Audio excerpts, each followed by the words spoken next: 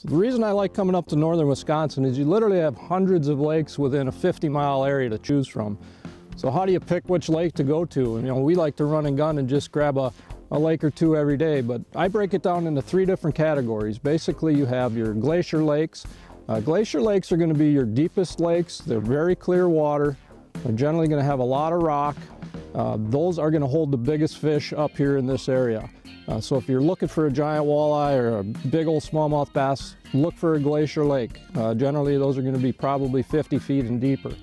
The other thing about that is you want to fish those early in the morning and late in the afternoon because of the clear water. Now, if you don't want to go out early or fish late, pick one of the flowages. The flowages up here generally have that tannic water, a little bit of stain to it. So that midday bite on a flowage is going to be your best. You can catch everything during the middle of the day. Now, if you want to fish all day long, I would pick what you call a drainage lake. A drainage lake is a lake that has a river coming in and a river going out. So those lakes are generally a little shallower, have a little bit of a tint to them. They're not gin clear.